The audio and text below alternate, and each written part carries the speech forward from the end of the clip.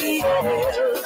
Putting all the effort, giving all the time, but you are just a still. You are moving,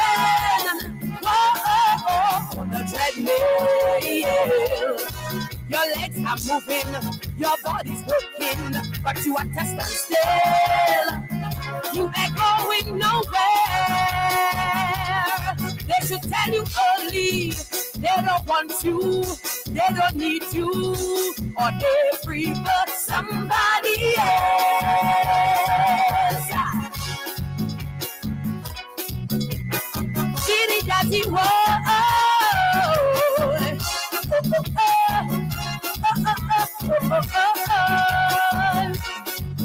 you're in love with that special someone.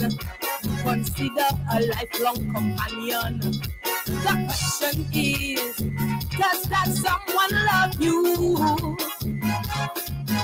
You try your best to do things right. You try your best to satisfy. Then you realize your best is never good enough. Whoa, oh, oh.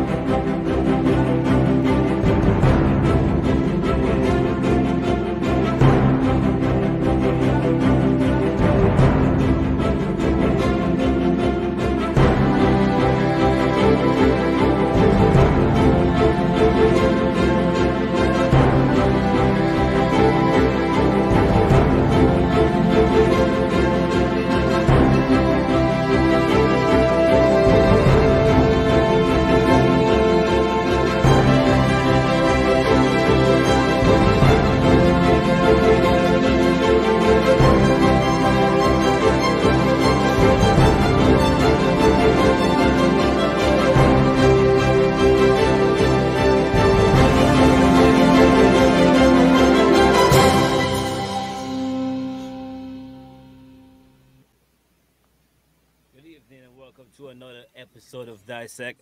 Of course, I go by the name of Novelist, and I got the crew with me. But tonight we have a special brand new host joining us, and she goes by the name of Jewel. So let's welcome Jewel to the first episode. Well, her first time on Dissect. What's up? Hey, hello. Thank you. I'm happy to be here. You look happy. You ready? I'm ready. Nice. And of course, we have the man, DJ Kaza. Everybody know me as Imon Daru in the building. What up? How is everybody out there this evening? Especially if you're in Canada. I know it's really warm and nice up here. Nice. And of course, you know, we have Nika. She's still with us in the back. What's up, Nika? You good? Yeah, I'm good. All right. I'm good. And we're waiting for our guest tonight. Our guest tonight, of course, is Tasha P, and she'll be joining us shortly, hopefully, and we could get the show rolling, man. So, Jules, maybe we could, you know, find out a little bit about you quickly.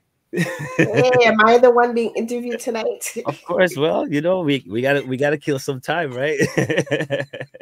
The pre-screen before the screen. What do you want to know about me? Well, I guess the people would like to know about you. Who's that girl? Where she's from? Who's that Jules? So I guess let's start with where you from?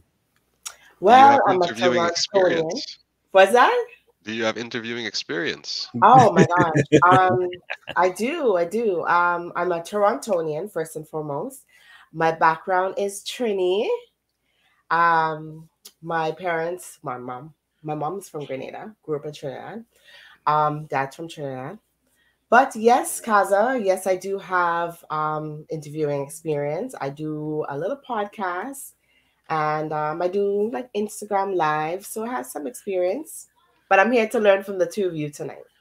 To learn from Kaza. Yeah. To learn from Kaza. Yeah, you got your plug in the thing. Plug my thing. I do a lot of things. I wear many hats. Where are my hats? I know you wear many hats. You have the sip and chat. Sip and chat with Jewel. It's now called Sip Events So I do events and I do sip and chats with ladies. We talk about different things that we don't want men to know about sometimes. Mm. But also I have my own hair and skincare line called Genoa Naturals. Um, but yeah, I do a few things. Genoa. What does that mean? Genoa means I'm black. Oh, okay.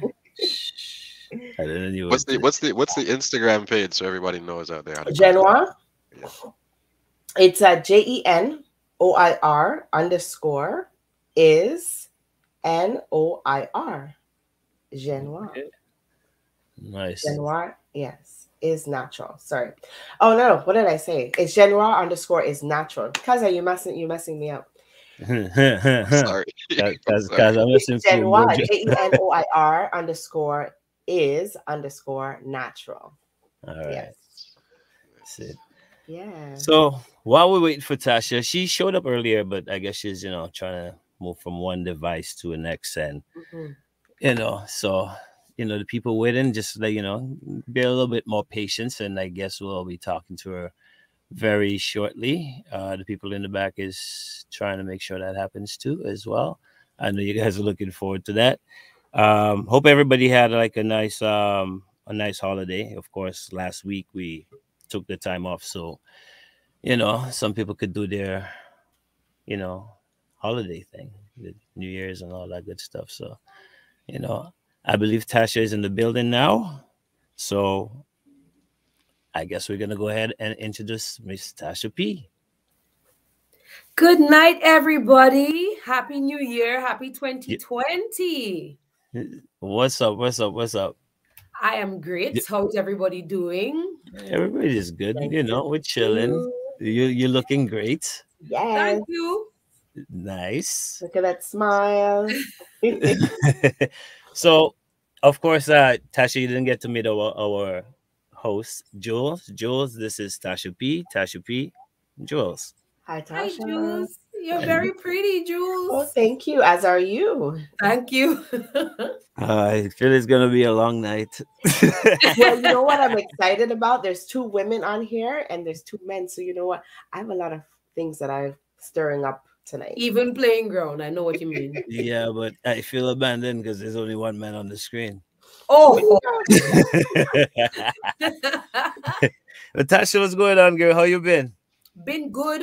Been hustling like usual. I mean, it's not as frequent and as consistent as before COVID, the Right. pandemic, but doing my best to deal with it as it comes and whatever happens in the meantime. Right, most definitely. How about you Yeah, guys? Everything okay? The show has been doing well. the show has been doing pretty good. Are you a fan? Do you Of course, watch? anything Novelist does, I'm a fan. Yeah, Oh, trust. oh, And okay. anything she Ah. does, I'm a fan. So the Lovely. love is mutual. The last time I saw you, well, previous to before COVID, out here in the Toronto area. How has that been like with dealing with this whole pandemic situation? The last time I was in Canada was The, 3 years ago, yeah, the year before COVID. Crazy. 2019. That was the last tour with Swinging Stars. That was the last, yeah, the last with the group since, wow. Yeah. So we need you Yes. back in Toronto ASAP. Well, I love Toronto actually. I look forward to coming there every time the band travels. I know that's our first stop. So, Yeah. excitement galore. I love Canada. Hopefully we could get that again in the future. It might be a little bit different, but hopefully we could get it back. And I mean, Of course, of course. I'm looking forward to that, of course. of course. So, of course, I gotta officially welcome you to Dissect. I know who you are. You know who I am. But for the record of Dissect, let's go all the way back.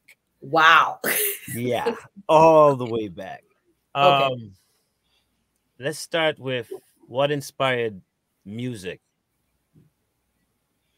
in your life. Well, growing up in a household where music was always around everybody, especially my father singing and so on, but just the music that my mom would listen to, or just being on the bus and my dad playing those old school songs, old school CDs or cassettes back in the day. Just listening to people, music, all types of genres, just loving to sing, especially going to church and ministering in singing. Oh my God, music has always been in my blood from the very first day I opened my eyes on this planet. And my mother is the one who revealed that truth to me. You know, it's been a good portion of my beginning of time when I just came into the world. My mom said the doctor was hitting my bottom. You know, they hit those babies so they can cry, get all that stuff out of the lungs. She said I didn't cry, I sang. I was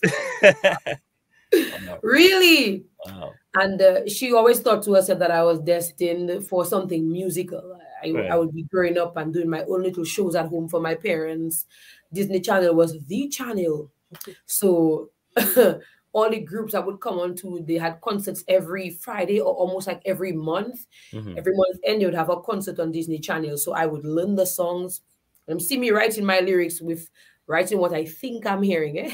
Not exactly what it is, because sometimes you don't know. You think you hear one thing, and so writing the lyrics and teaching my sisters the lyrics and giving them different parts, and we'd have a whole concert for my father or the neighbors or whoever. We dress alike, just we learn dance moves. I feel I've been blessed and destined for music. It's not something that just came to me one day, something that I was born with, something I grew up knowing that I wanted to pursue more than anything in the entire world. Right. And I see now that, you know, you've been doing it before, but now more that I would say straying away from the calypso, but you add into the how can I say it? You add into your repertoire. Oh, most definitely. Something that I always wanted to do. I mean, if I have to say, we're going way, way, way back to when growing up, calypso was not the first genre in my space. It was not I want to sing calypso kind of a genre. Right. I was never excited about it. And I mean, I'm being brutally honest because that's what I believe in. I believe in honesty. It keeps me out of trouble. And even if I do get in trouble, at least the truth was told. So growing up, it was never calypso for me. It wasn't calypso until my younger sister started singing. And I used to do backups for her because I love harmonies. I love putting those little parts and on stage with her doing it and so on. But never did I think that I would have sung calypso. And then when I was 11 years old in primary school, my grade 7 teacher at the time, Mrs. Morrow, who's now the principal of the St. Martin Primary School, along with Mrs. Christian and one other teacher, Mrs. Reed. Oh, Miss Reed, who everybody have to know about Miss Reed. Because when I would be singing in assembly, little girl singing, making noise, she would say, "Let the child sing tan." Because that, but you can chant, Papa. God, trust me. So it was always, when I was 11, they asked me to take part in the Junior Calypso Monarch show. And I was like, "Miss Calypso, I don't do sing that." Right. And she said, no. You never know, you can try it and maybe you might like it. Right. So I decided, okay, yes, miss, no problem. I have to admit at that time, the support was null to almost void on the people, the side where you expect to get the support sometimes. You know, I didn't get it then, but my teachers were, let me tell you, they knew what I did not know. So they decided to ask me to take part. They got me a song from Ian Jackson called Together as One, a song I, up till today, know every single word. I cannot forget that song. I don't know why.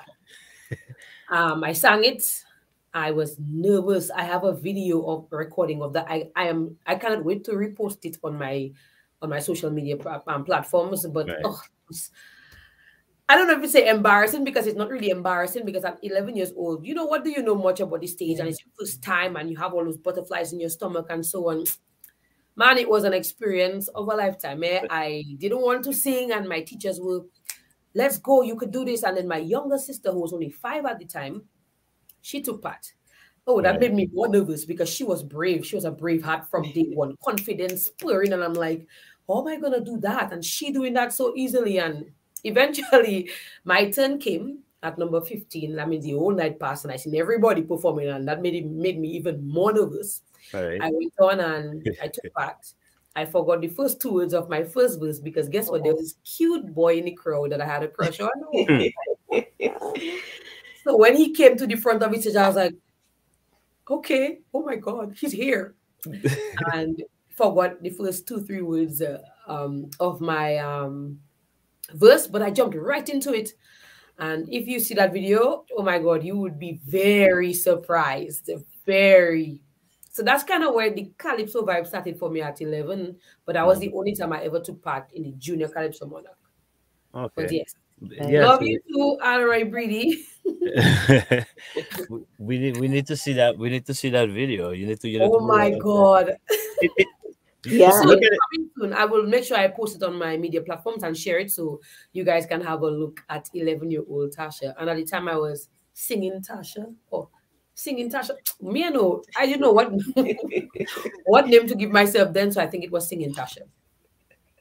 Yeah, I'm waiting for that video to come up too because I went and I binge watched all of your videos. I was like stalking you. Are you serious? But She's I'm doing her excited. homework. Yeah, I did my homework. I definitely did my homework.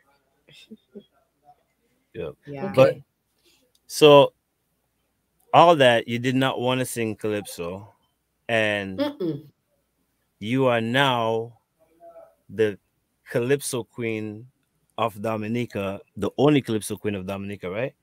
Like in Only history, Calypso female monarch. female monarch, right? There are other queens because usually sometimes we have the female show where only females perform, just Right. like in a Stardom 10 or so on, and then a winner emerges for the females. But then with the big leagues, there's a monarch competition where a female has never won before, and then I got that only in 54 years. Yes, you did do your homework. My homework. I told you. Yes, she's right. Yes, You see? 54 years. I feel ashamed, and I didn't even know that. But yes. okay. Oh, I see another gentleman has joined you, so you don't feel left out again, do you? Yeah, he shows up once in a while when he feels like it. Jacques feel. Oh, can feel massive.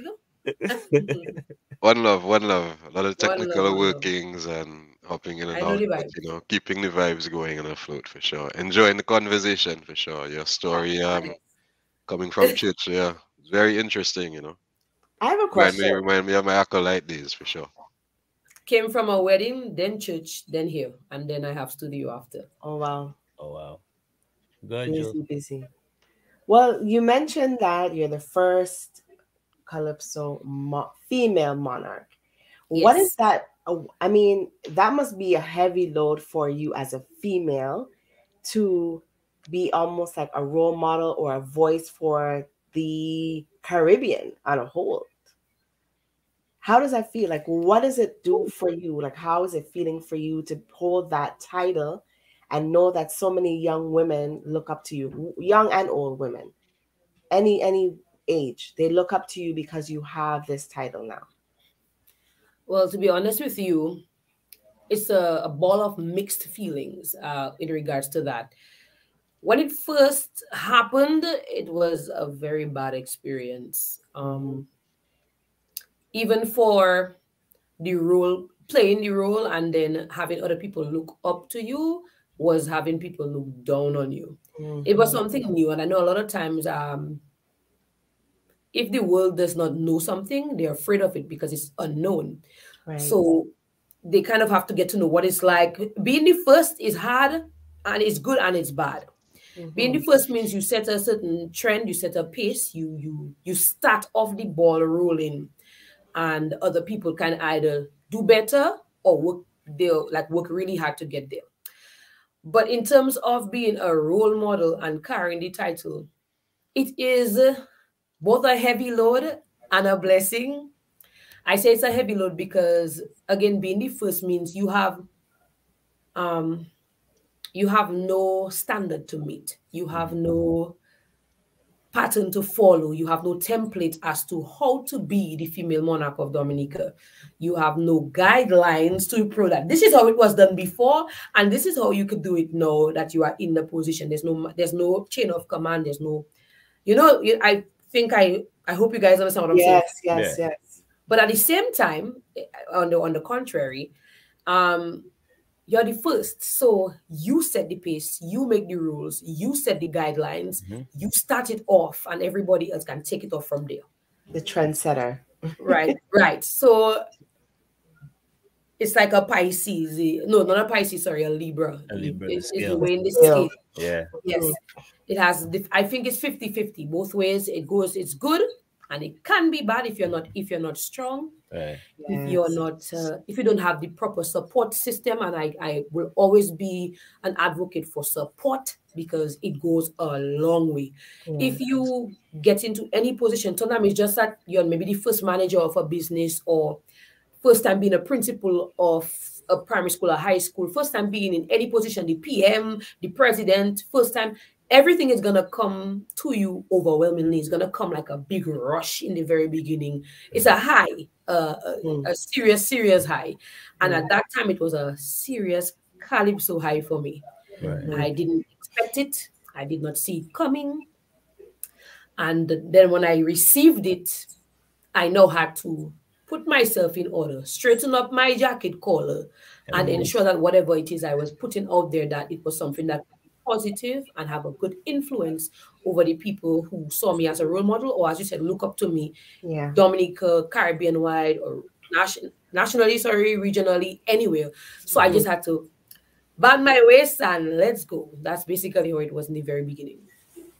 So definitely made you a stronger person at the end of the day. I believe so, indeed. Trust me, some of the things that I had to go through, some of the statements that were made, some of the articles that were written in the newspaper about me, I had to have, and I say, you can be strong, but if you don't have support, or you don't have people there to catch you if you're about to fall, yes, you leave those people position for them, please. And Dominica is not an easy load. And Dominicans, straight up, they tell you like it is. Imagine being on stage singing, you're in finals, and let me tell you, pumped you on stage, you're ready to perform your best, and you're seeing somebody under the stage in front of you doing that. Wow. It's really crazy. Dominicans don't have any, they don't put water in their wine, they have plain talk. They straight up. If it's good, they'll tell you it's good. If it's bad, they'll tell you it's bad. That's how they But I love them for it though, because at least you get the honesty. You get the honesty out of it. The criticism may be harsh, but it's thorough, and it also helps with withering out all the old weeds. So you take off all the bad and you make what you have very, very good if you listen. You just have to listen. Right. So how many years were you in Calypso before you actually won the Monarch? 1 year. So I started in 2010 and I won in 2011. That's crazy. So it was my second year. That is crazy. Where do you see yourself in the business in the next 5 years from now? In Calypso? That nobody's ever asked me that question before. And maybe not just even in Calypso. Like, do you see yourself expanding outside the bound of? Of course. In this day and age, you can't afford to stay in the same place. Change is a must. Growth is a must. Development is necessary. And taking risks, I can almost say, is necessary as well. Because as I said in the beginning, I didn't want to sing Calypso. When it was brought to my attention, they told me, Tasha, but you should sing Calypso. I said, Calypso. No. I don't know the story for the Calypso thing. I know that is for old people. Yeah. And I was 21 years old. So in my head, now I don't know what I can do in that. Straight up, But then thank God for the Swinging Stars band, because I had already joined the band that same year, 2009, I joined the band. So they were the ones who kind of push it more. Targeted me. No, I wouldn't say target, but they kind of just asked me to try it out. And I said, try it. So they say, okay, if you don't like it, you don't have to do it again. Try it once. I say, boy, Okay, why not? I had the support of the band. I had the support of my family. My mother ensured that I joined that band because, again, everything that's new and big was frightening for me. So it was hard for me to just make the decision to do it. I needed that support, Right. that you know, that Yeah. good positive networking in my background, and my family, my mom, my siblings, my very close friends, the Swinging Stars band, and the Six Form Sister Singers, of which I was a part of for 13 years. They all helped me to build the confidence to try it. And I sang in 2010, Right. Little Girl, what is they say is Little Girl in Big Man Thing. Mm. And it was crazy. Like when every time I look back at myself performing that first year, I'm like, what were you doing? What was that? You know, but then every year you just watch yourself, you watch your growth. And then the Yeah. second year, I think that was maybe the second toughest year. At the time, it was the toughest year of my life. 2011 was rough, rough, rough, rough, rough. All them fellas watching you cut tie, people in the Yeah. competition all feisty, and I don't know, but boy, it was crazy. The negativity was intense, intense. And I thought, you know what? I'm going to do this just because I love what I'm doing. Mhm. And whatever happens, I'm good. I know I wasn't going to win. That's to me, eh? And Right. I just say, you know what? You're not going to win. You know you're a female already, and that's the first one. Plus, you're Right. young.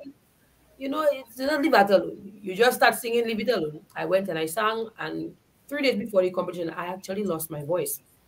Oh wow. So Wow. everybody was kind of like, you know, all my fans at the time, they were like on the edge of their seats. It's like, oh my God, last interview, she won the Calypso female, the Calypso queen at Stardom. But when she came to do the radio interview, there was nothing. Mm. No Wow. voice. Wow.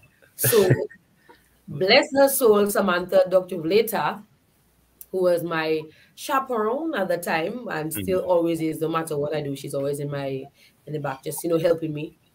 She gave me a writing pad and a pen, and she told me no more talking till Saturday. Yeah. So if anybody speaks to you, write it, you turn moo. You already cannot talk, leave that alone.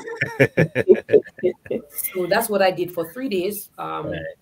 Thursday, Friday into Saturday, no talking. When I had to rehearse, I just had to pretend like lip sync. Lip sync. Okay. And on the night, Sammy and I and my mom and my family, you know, we prayed backstage and we said, no matter what happens, we're gonna do our best out there. Everybody's scared because Tasha has no voice. And then I walked onto the stage and I just opened my mouth and voice came out. Wow. So I think that's one of the reasons I was very emotional for the first song, which was Children. But in addition to that, the whole overwhelming feeling, you know, the negative was coming in really heavy. But competition is a tough thing, you know. Most definitely. If you don't have support, as I said. Yep. Yeah. So, That was the grooming process. That was the grooming process to bring you to where you're at right now. And where Yes, you need to good. be, you know. So that's amazing. so how has the experience with Swinging Stars been though? Like, you know, Swinging Star saved my life. I put it that way. okay. I said What do you saved mean by my that? life. What do you mean by that? Well, What do you mean? at the time when I was asked to join the band, I was in a little band called Esclave. Okay, yeah, I remember Esclave. Yes. Right. So that's Pusky and Median, Falcon, sorry, Yeah. Coco Killer. Yeah. And I was young. Let's just put it that way. I was young. So me not getting the opportunity to sing with Swinging Stars opened my eyes to a whole new world. And it was crazy because it wasn't just about singing anymore. Right. I mean, it was singing, but it was growth. It was a love, a family, a set of people, a group of people who came together to play music because they loved it, not because they tried. I mean, obviously, everything is money. You play somewhere, you get paid. Right. But it wasn't all about the money, and it wasn't all about the glitz and glams. It helped to the band, the camaraderie, and also helped to shape my perspective because you're young, you're a female, things happen, and you maybe react the wrong way, or maybe your humility is not on par. Mm-hmm. But trust me, that band helped to shape me. I mean, I joined the band at 20. Right. I was 20 when I joined the band. Yes, February 22nd. That means my anniversary is coming up soon. So I was young, I was immature, a little naive to a lot of things. Right. And I just figured I can sing, but it wasn't all about singing. It was about performance, discipline, humility, consideration for the fact that it wasn't just you. So teamwork, learning to work with mature people because they could all be like my parents and grandparents. So at the time I was the baby in the band, and as the only female, they took really good care of me. They didn't spoil me, or sorry, they didn't spoil me, and they didn't feed me like with a gold spoon. They were rough when they had to be rough, tough when they had to be tough. I mean, currently one of the band members would say, "But Tasha, when you joined the band, you couldn't even sing." Right. So I think what they're trying to say is I could maybe sing and hold my notes and do all my vari, but in terms of the voice growing and learning to be a performer, being an artist, that took some time. It took some nurturing. And it took me from that young girl who sang nicely to this young woman who knows how to manage herself on stage, dress well, sing well, know how to entertain, know how to be on stage and off stage, know how to speak to people. It was like a whole combination of a lot of things. So it was like a life-shaping moment for me in the music industry. So it wasn't just joining the band. It was I gained big brothers and uncles, and uncle being Uncle Philip. Everybody was uncle except those that were somewhat my age. So they would kind of say, "So why not calling me Uncle Chester or Uncle Peter?" I say, And being the only female, as I said, yes, they were rough and tough when they had to be, but they protected me. They taught me a lot about the music industry. They taught me how to deal with certain situations. So again, as a female, you finish performing on stage, and all those guys maybe half drunk, or they just want to come and talk to you or touch you up and whatever. In the beginning, you should have seen this feisty little Meg person. Me, when they coming by you, they want to slap this and touch this. One day, I almost knocked one to the ground for good. He was just passing, and he smacked my booty, my butt. Wow. And I got pissed, so my hand was already ready to finish him, and I just felt myself move. Yeah. The band members, they saw what happened, but again, wanted to protect me, because if I had hit the man, and the man is a lot bigger than me, he maybe would have bust my tail. Right. So they had to. That was the first time that happened. So they kind of just pulled me aside and told me how to manage myself when things like that come up, or how to prevent myself from getting into situations like that. So a whole family of big brothers and daddies and grandfathers just cuddling me, but in the most strict way. So it wasn't that I could do what I want, or I figure I can. No, everything was a learning process. If you did something that the band members thought they didn't think it was good or a good look for you, they would tell you. If I would dress a certain way and they say, Tasha, not that outfit or something, they really help to curb the personality on stage that you see today.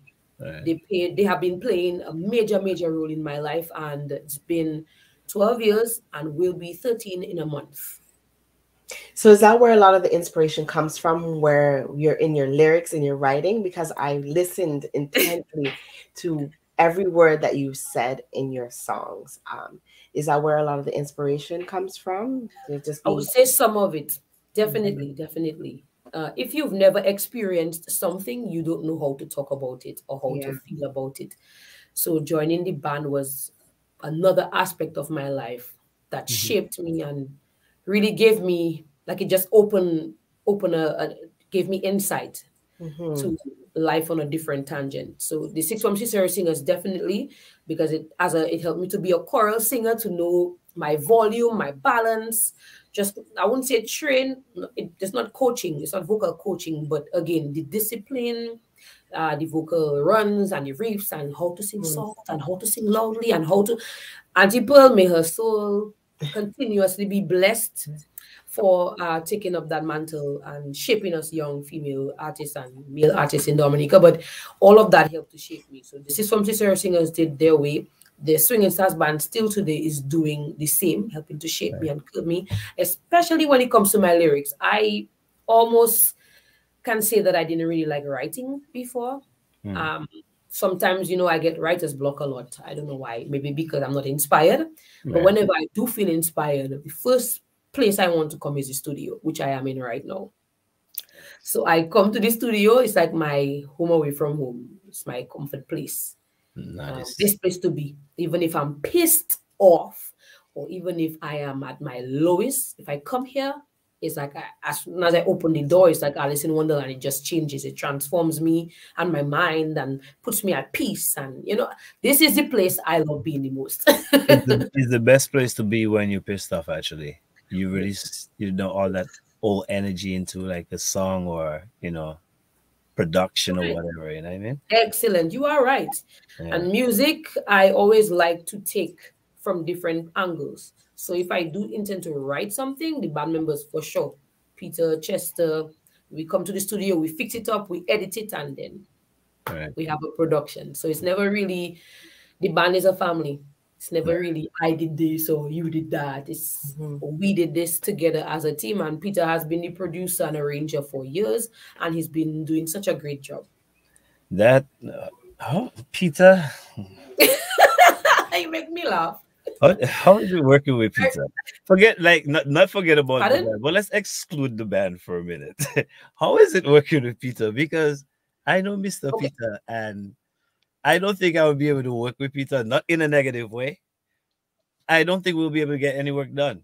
Why you because laughing? Peter would probably have me laughing from the minute we sit down and just waste hours. I try to do Peter is a darling. Peter, and I couldn't ask Peter questions. We were just laughing on the radio. So how is it? I remember that interview. You remember that interview? All I could do is laugh around Peter. So I think he knows how to separate business from pleasure. Right. He also knows how to calm you, because a lot of people come to the studio, including myself, and maybe they're nervous about their lyrics, or maybe they're not too confident about what they're singing, or maybe they would come with, you know, some people go through things. We go through things, and then we come with that whole mindset of what we're going through. We are at a low place. We be in, like we have so much on our plate. We have to be overthinking. We're stressed out. Now, if you come to this studio, Peter, I don't know how he does it. I think he's natural at it. It's a natural thing for him, where he would just maybe change the topic and get you to talk about something else, and before you know it, your teeth outside. Wow. So he helps to calm you in that regard. So you are right that he will have you laughing, but laughing for a good cause, because then when you're ready to record, you on par, you're good to go. Yes. Yeah, he's definitely very easy to work with. That's maybe the easiest producer I've ever worked in my entire life. And I've worked with a few in Trinidad, a few from Barbados, and, you know, other places. And this is the calmest. And not because that's like my big brother from another mother, but to be honest, you come here and you are the best. As soon as you step inside, you are the best. Nobody's better than you. And it's a concept I think he and the band kind of put in my mind. Whenever you reach on stage, stop thinking about everybody else. Think about what you want to put out there, what kind of performance you want to give, and that's your best. So once you step in the studio, Novelist, Peter will make you feel like you're the best. He will tell you what you need to hear, what you need to know. And when you come in front of that mic, you do exactly that. And as I'm talking about him, so he steps into the studio. Oh wow, really? Can we get him to come in for 2 minutes and say hi? You want to bring Peter? You want to bring Peter on the screen? That's his problem. The group Novelist, they want to see your face. Just Mr. Later. Maybe a minute. Mr. Later. Look, you just. Yes, I. How you doing, sir? I good, man. I good. I just running out there. I can't stay to talk now. All right, yeah, do your thing. Yeah, man. We have to trouble you for a few seconds. All right. So you mentioned working with producers in like Trinidad. Yes. Very few opportunities came by whilst I was studying in Trinidad, because I studied in Trinidad for 4 years. Right. And my writer, Gina Later, that's Peter's sister, she's the one who wrote Children, Justice, But there's so many songs I've sung. I have to try to remember all those songs now. But yeah, so Gina at the time lived in Trinidad as well. So she had a few songs that she had written and she wanted me to record them before I went back to Dominica. So I have some demos and also for her own personal writing. So I did demos for some other songs for other artists that she wrote for. Right. She wrote for. So in that regard, or as a result, I ended up having to go to maybe 2 or 3 studios over there. I only remember one person's name. Right. The other 2, it wasn't a very long back and forth in the studio, but I remember ZZ from Trinidad. He recorded 1 or 2 of the songs that the band has recently or currently. Yeah. So I got a chance to work with ZZ. I got a chance to work with 2 others, and I think they're prominent arrangers and producers because they've worked with other soca artists like Marshall Montano and Patrice and all of them. So a little opportunity came where I was able to work with them in that regard. Okay. So, Jules, I don't know if you want to go ahead. Why? Because I have Trini background. No. I just figured you want to jump in the question. My home country. I love Trinidad. My best friend is Trinidadian. Nice.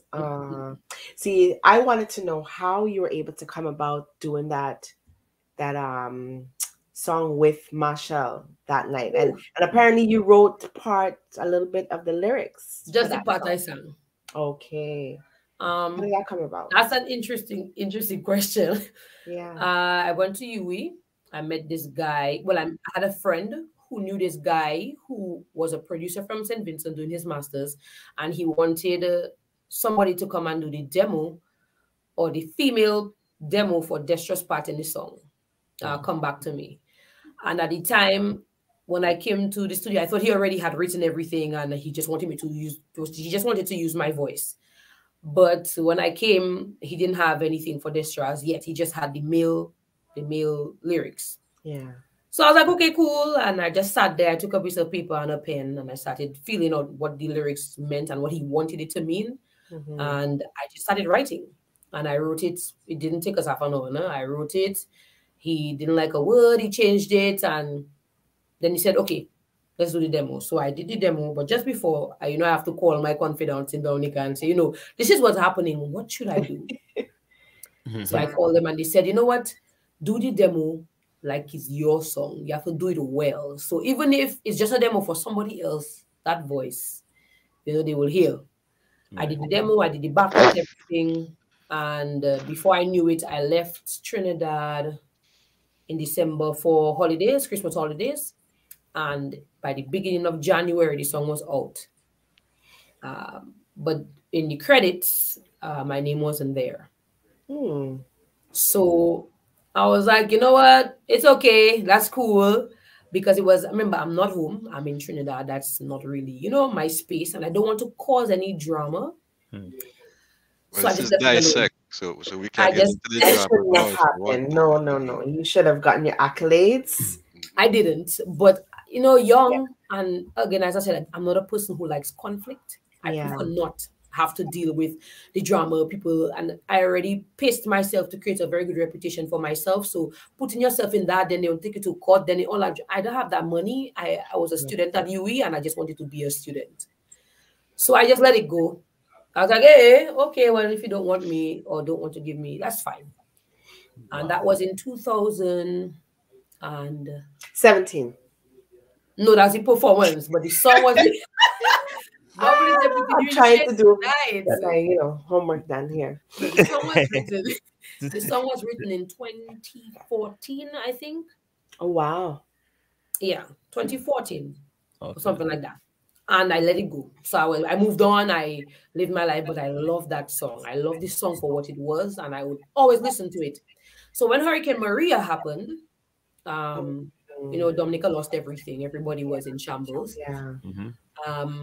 Sad to say, my best friend from Trinidad, Janine Simon, her brother passed away. And I couldn't be in Dominica. I mean, at the time in Dominica, there was nothing to do. There's no light, no water, no nothing. Just have to wait. So I found myself in Trinidad to support my best friend because I needed to be there for her. Hey. And I got a lot of support from my friends to bring to her. So that was the reason why I ended up in Trinidad around that time in October of 2017. So I stayed with her for about a month. And whilst I was there, they were doing a concert, a Dominica Strong concert to raise funds and to get foods and goods for Dominica to raise funds. So I said, okay, Gina had a friend who was doing a radio program, but it was a live, like a TV show. And they wanted to interview any Dominicans who came to Trinidad as a result of Maria to get their experience. Right. So fortunately for me, I was in Trinidad. So Gina called me and said, let's go. I know this person who's doing this interview and she wants to interview any Dominican who is in Trinidad and experienced the hurricane. So that's why I got my first interview with her name is, oh my God, why am I not remembering her name right now? Her name is Natasha.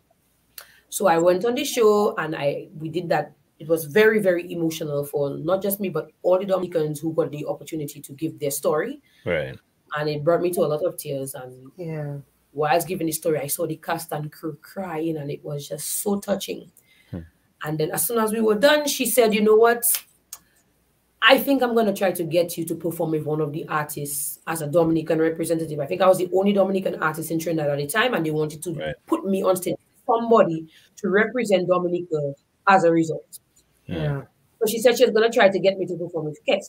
Everyone who Kes the band. Kes is a big soca artist, very, very talented. So, you know, your girl was a little super excited, but I decided not to show my excitement because I figured, you know, she may be just saying that. But then she asked me for my email. She asked me for some other information about me, where to find me, where I live, etc., etc. When am I leaving? I gave her everything. I didn't hear from her for another week. And I was like, I forgot about it. It's whatever. Then I got a phone call. I was putting braids at the time. My best friend's cousin was putting braids in my hair. And I got the call. I was halfway done. And I have a big head, so it's a lot of hair. So the call said, where are you, Miss Peltier? I said, well, I am home braiding my hair. The person said, well, you need to get to Queen's Park ASAP, like right now. So I said, excuse me? She said, yes. Marshall just landed and he's coming for a sound check and a rehearsal, and he would like you to rehearse with him. I said, what? And I thought she was joking. And she said, no, Miss Peltier, get your butt to Queen's Park as soon as you can. Wow. So my hair was almost finished. Or was it finished? Almost. Like I just had maybe the little top. So I just tied it. And it was about an hour drive because I was very far. So my best friend's father and her brother-in-law dropped me to the savannah. And I waited for Marshall for a little while, but I was like, why am I performing with Marshall? Isn't it supposed to be Kes? Right. So wait, good. So he came, he called my name. I ran on stage, I rehearsed. I was very nervous, but I had to be professional. And then he told the band the same story I gave you about me writing the verse for Destra, but I did not know that he knew that I wrote that first because I didn't get any credit for it. Right. Okay. But anyways, he did his research too and found that out and told the band that we're going to do a little piece of that song because we had a whole 20 minutes to perform one of his songs as well as that piece of that song. So I rehearsed with him, and then I went to stay by the same the journalist I had the interview with about Maria. So I went to stay by her for the night into the next morning because the show was the next day. Whilst we just arriving into her parking lot area, I'm seeing Marshall and his team coming to her home. So I had to run to my room and call who I had to call and say, hello, Ollie, Marshall in the room over there. What do I do? Do I go outside too? Do I talk to him? What do we talk about the show? I could feel the adrenaline. But then, he asked for me and then he wanted to have a conversation. He said that he was very, very touched by my interview about Hurricane Maria. And he would like to play a piece of it after the editing for the show. And then I'll come onto the stage and we will do a little segment. So I was like, okay, we had tea. And he spoke to me about my whole childhood. Who's my mother? Who's my father? How does Marshall do all of that? beats me. So he So we had a didn't. nice conversation. So he beat Jules to the thing. He did his No, I homework. think Jules beat him tonight.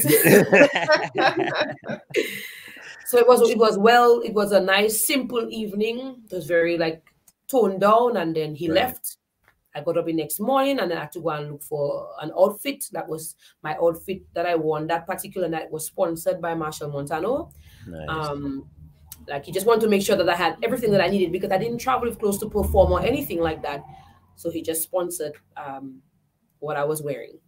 And then the night came, and let me tell you, drama, because some of the artists before his performance, they stayed too long on stage. So he almost could not perform his entire repertoire. Yeah. So time to end the show, and I haven't come on as yet. But Marshall said, "Police, please. I know we're supposed to end, but I really, really, really have to do this." And then he played the video on the big screen at the back. And as soon as it was over, he called me on stage. So we only had time to do that little piece of that song. Hey, that's what happened. That's what happened. So he said, "Just come on, let's just do that little piece." I just came on and I just went to the flow because that's not what we practiced. It was supposed to be a song and then that, but I just went to the flow. Of course. So, and that's not even how we practiced it either. It just kind of happened how it happened. Well, you're a professional. I like how he mentioned that you wrote that part. That's the only way I knew that you wrote that part, because he mentioned you It wrote was this very part. scary. Be someone else, you know. Yeah. Yeah. But I think he have his sources, so he found out and then he just decided, you know what, that's a good opportunity to put that out there. Absolutely. And then the show ended and, you know, he promised a few things. We had a nice conversation and he said, "You know what, I'll be in Antigua tomorrow. We want you to perform with us tomorrow in Antigua." So they bought me a ticket.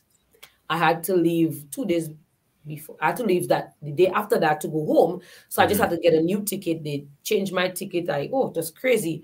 Immediately, I just had to go home, pack my stuff, airport. And they called me like 3 o'clock or 4 o'clock in the morning. I thought I could just sleep. And I couldn't sleep. It's just get up, let us go, meet us at the airport. Somebody will be there to attend to you. Meet us in Antigua. Boy, it was crazy. And then I got to Antigua the night. And then I ended up back on stage with him to do the same thing. Along with Destra. So she was actually on stage with the two of us. So that was another exciting moment for me. Nice. And that's crazy. It was really, really crazy, but exciting. And I felt so proud to be a Dominican, so proud to have had the opportunity, no matter how small it was, to represent for Dominica. It was fabulous to be in his presence, as well as Destra and some other artists backstage. It was amazing for me and a proud moment to be Dominican. I loved it. I loved every moment of it. Nice. I want to ask my favorite song. Well, one of my favorite songs, but actually it might be my top Tasha P favorite song. Which Treadmill. one? Treadmill. Yo. I remember, I'll be honest with you, T, when that song came out, there's only 2 songs I wanted to hear. Enjoy My Life by Soa. I mean, that is my boy. Yes, Soa is everybody boy. No, I don't know about everybody, right? But Soa is my boy. Like, but that song Treadmill. And I watched. Well, unfortunately I wasn't in Dominica, so I watched it on the internet. Right. I was very disappointed in the judges' decisions, but that's just my opinion. Yes, of course. So yeah, that song. Please, can we talk about that song? Oh yes, we can. I thought you were gonna ask her to perform it, to do give us a little something. If I do that, you'll not be able to see the whole of me on that computer because I'll be all over the place. Oh, yeah. A little solo something just to. Of Treadmill? In the comment section, can we get some fire emojis if we want Tasha to give us a little something on this Saturday evening? Because it's so warm in Canada right now. We just need something. It's so warm in Canada, right? Yeah, wicked. But while we wait for the people to put their fire emojis, yes, let's talk about Treadmill, because that is my tune. Who wrote that song? Peter Later. Boy, yeah. Damn. How did that song come about? I guess you have to ask Peter that. Peter has his moments, like he would just be sitting down somewhere and a concept will come to mind. Right. Like the concept for He's a Boy was his concept. He had the concept and then he kind of gave it to a writer to finish off for Ian Jackson. But he has a lot of very, very good concepts. And sometimes as soon as he thinks of it, he puts it down. And he goes, Tasha, come and listen to that. So I'll listen. Sometimes I feel what he writes is not there's a specific person you can tell who can sing whatever the songs are based on what they are. Right. So the very beginning, and I start giving the story about treadmill, is inside the comments are crazy coming in. They see all the fire. They want it now. You'll be singing your way out. They really want you to finish talking. They want you to perform it. Perform. Okay. Give us the story. Give us the story. For sure. Okay. You get that job. You want it so badly. Your equipped with education and personality. In the future, you see upward mobility. Dun, dun, early to work and late to leave, doing what it takes to succeed. But promotion is for backbiters and the party supporters. Whoa, you're disappointed, yet still committed, hoping one day you will get promoted. Here we go, like you on a treadmill, putting all the effort, giving all the time, but you have to stand still. You are moving, whoa, on a treadmill.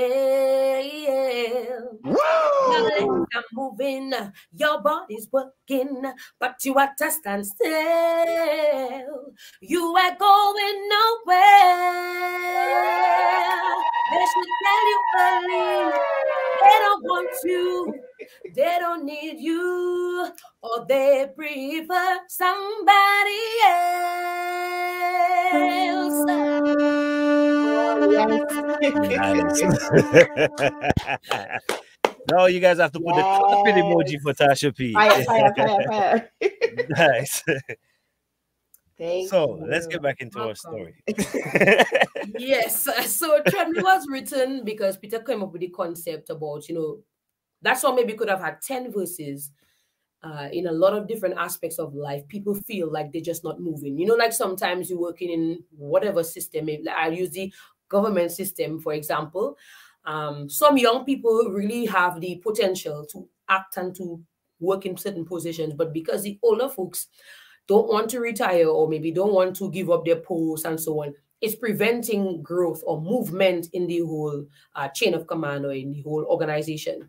Right. So just using that as a random example. So a lot of people are deprived of an opportunity to showcase what they can do because the older folks don't want to let go, or they don't want to carry on or pass on, the baton. Right. So that's one example. Or like in Calypso, a lot of people talk about Calypso being one of I should have written a verse about that, but we just kept it as artists.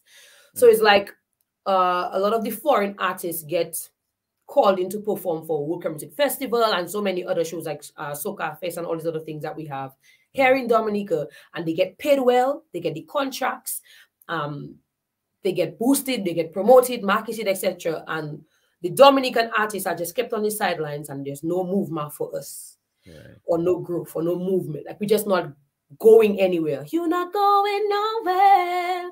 So best they tell you you're not good and you're not going to move anywhere instead of just having you there waiting on a treadmill. Yep. So because if you think about a treadmill, you're actually not really moving. Yes, your body, everything is moving, but you just at one position for the entire time. And so Peter came up with the concept, and I was like, I don't know if that song is for me. Right. And I think if he has to give this story, he'll say Tasha didn't like this song when I get to her. But sometimes whenever you get a song, it's not exactly the end product. Because sometimes you get a song and you, as the artist who is chosen or who chooses the song, you put your own personality into it. That's true. So Treadmill was the melody was very different. Right. The lyrics we kind of edit it and change it up. The style of singing it, yeah, everything I had to put myself. I had to make this song me, make it part of who I am and how I would want to pass that message to people. Right. I was very skeptical because it was not the norm of, like, again, as I say, change is a must. And sometimes taking a risk is scary, but I tried. I did it nonetheless.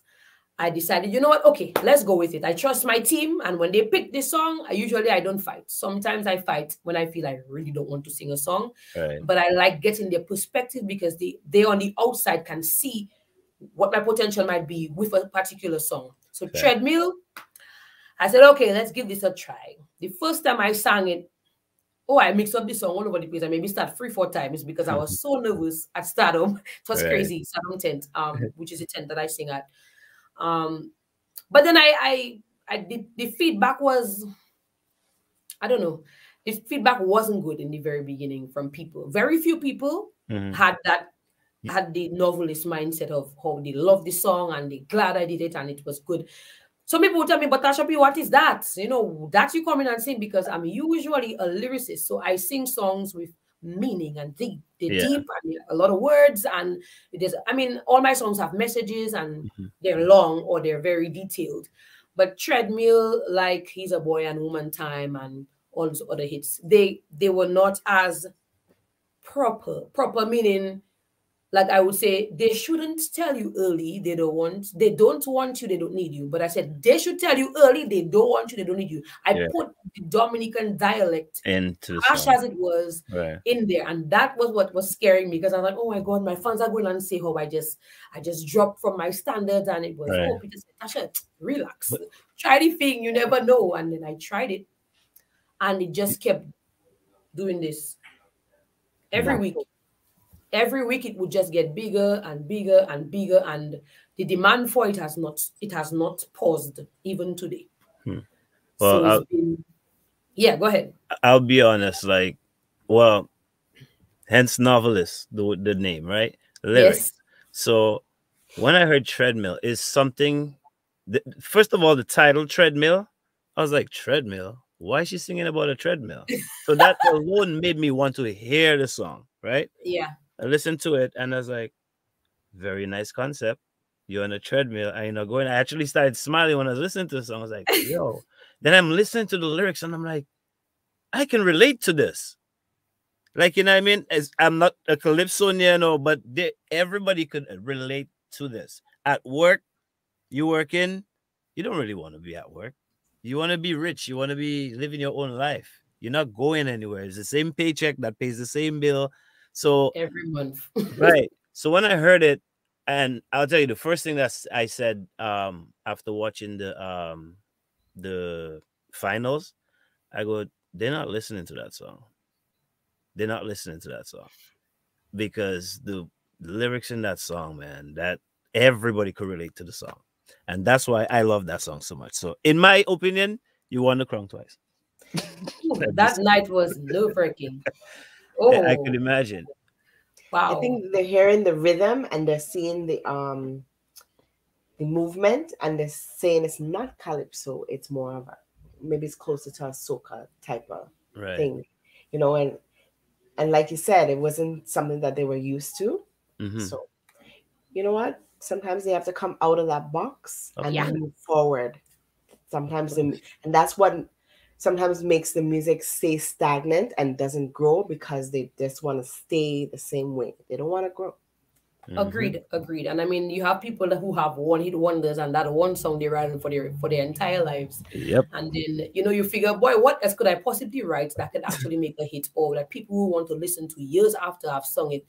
And Treadmill, I think, has broken the barrier right after Children, Let the Children Be Children. That's my biggest song ever. Yeah, that's a big And then Woman Time, that has been and still is an anthem today. And now Treadmill, those songs I think people remember the most and the best. It's really crazy. Anywhere I would go to perform, that song has been requested. So for 2 years, that song has been I actually just performed it a couple of days ago at a graduation. It was a special request. Right. And it is a song to get you off your feet. Yep. Yes, you listen and you get the lyrics. You can write a verse about your life alone in Treadmill. It didn't segregate or stereotype. It spoke about everybody, and every single person, I am sure, in this world has a treadmill experience in their life. Of course. So it could be a relationship that's just bad and you just in it, and you don't want to get out of it. Where's the growth? Aren't you going to get married? Aren't you going to get out of that bad relationship and find something new? Or you so accustomed with this being your norm that you're going to accept it? So Treadmill, I think, spoke numbers and spoke values to a lot of people. And I think it meant a lot to me. That's one of the things I love about having to choose songs or pick songs or sing songs. I believe if I'm going to pick a song, especially in Calypso, because as you know, it's a competition, I want it to be something that has a meaning, it has a value, and I can relate. Most of my songs, if not all, I can relate. And that's the beauty about me being able to choose songs, because I always get some insight, or I always put myself in the song, make it a part of me. And that's what I think one of my strengths. That's one of my strengths. I have to be one with my music. I perform it a lot better. My confidence is different. The way people see me when I perform is different as well. So I think if you know me very well, or if you're a person who follows Tasha P, you can know when Tasha P doesn't like a song. It's those little details that make you know that people are really watching you. Yeah. So, I mean, I never thought I'd ever be Tasha P. I always knew Tasha P. Little girl in school being called Tasha P because there were always two Tashas in my class. So there was a Tasha M and a Tasha P. Okay. Let me ask you, despite everything going on right now with the pandemic, and so you think North America will see you on tour anytime soon? Well, I actually just came from Texas about 2 weeks ago. I had to go to perform for the Dominica Houston Association. And yeah, it was a great experience being able to perform in Texas for the very first time and getting to feel the audience. I would say the audience because before I went to do the performance, there were special requests from the people who wanted to attend the event. So I did my best to do that. And it was around Christmas time, just before the week before Christmas. So I got to incorporate some other genres in there too. It was a good experience. Nice. I was wondering where you were when I saw that escalator. Oh no. I've just been posting a lot of throwbacks. So everything so far has been a throwback, that's why I try to put the years and the dates at the bottom when I'm labeling the videos. Oh, okay. Yeah. So I don't know if we have anything from Facebook that you guys may want to ask before we let go, Miss. Yeah, I saw a lot of comments coming in, but I couldn't zero in on them because they were coming in. I know. All people are supposed to be checking that. I don't know if they're doing that. So that's what I'm asking. How can we follow you? How can the viewers that have never followed you or don't know how to find you, how can we find you, Tasha P? Well, I have a Facebook page. I have a personal Facebook page. I also have a Tasha P Facebook page. I also host karaoke with Tasha P. It's been a virtual thing recently, but I've been doing it for about 3 years now. I also have that page, karaoke with Tasha P. I also have an Instagram page, so you can check out my Instagram. Where else? So many different social media platforms. I'm on TikTok.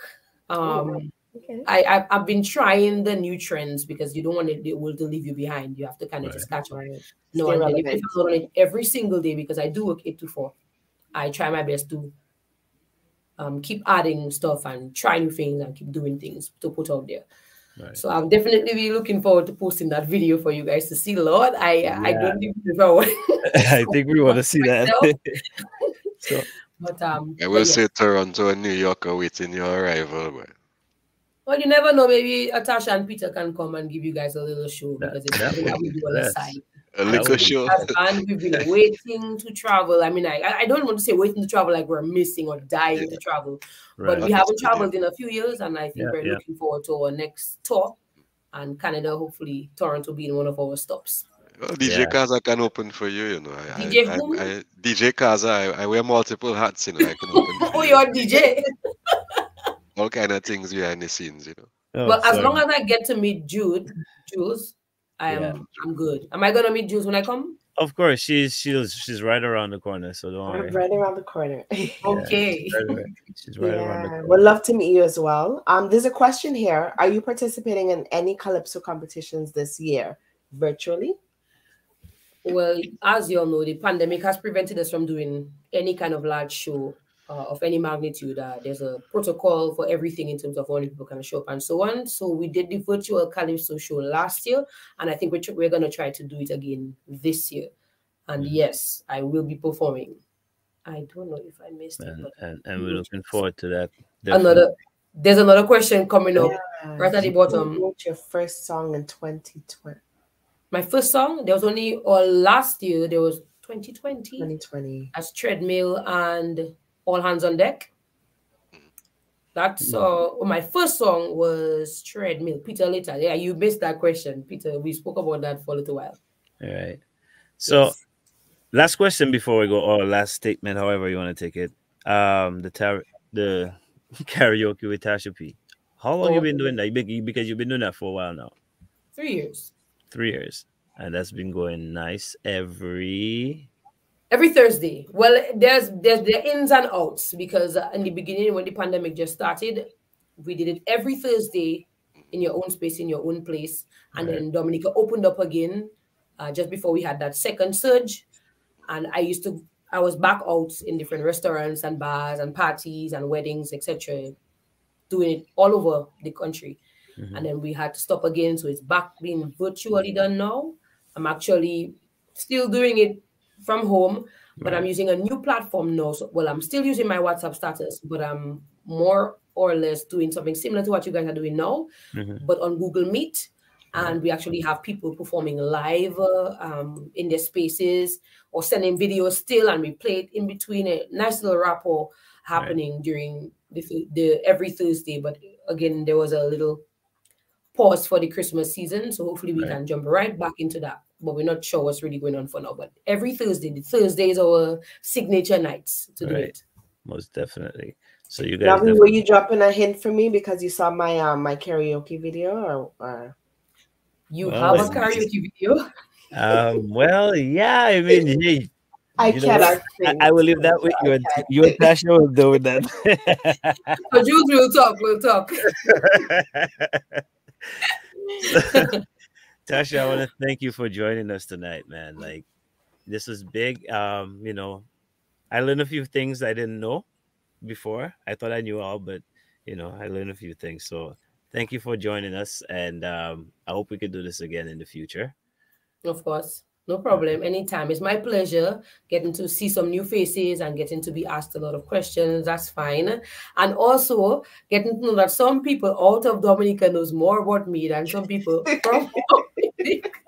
I just happen to do my research. I'm good at doing research. I think someone's at my door. Oh, you're trying to escape now, aren't you? Yeah, but it's my pleasure. I don't mind doing these things because it's always good to sometimes know the artist behind the scenes as opposed to just the person you see on stage. You could relate better and you could understand more about certain parts, you know, of how they are, how they are and who they are. Facts.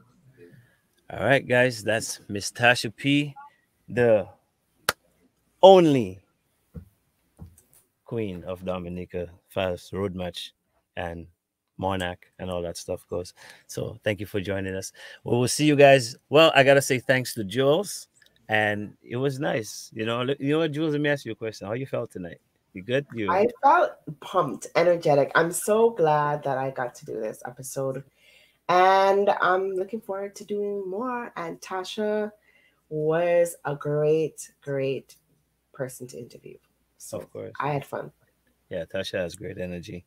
So Kaza, next week we do the same thing again. Yeah, man. My apologies. I really enjoyed that interview. So good night, folks, from Dissect.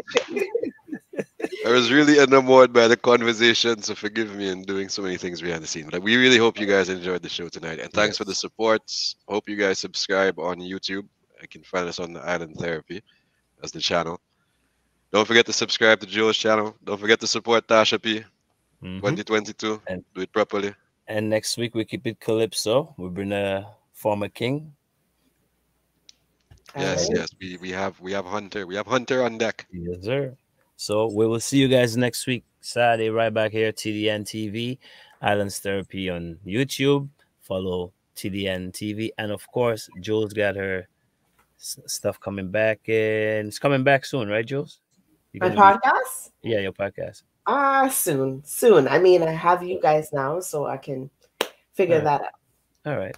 So we'll see you guys next week right here. All right. You guys have a blessed week, blessed weekend. Godspeed.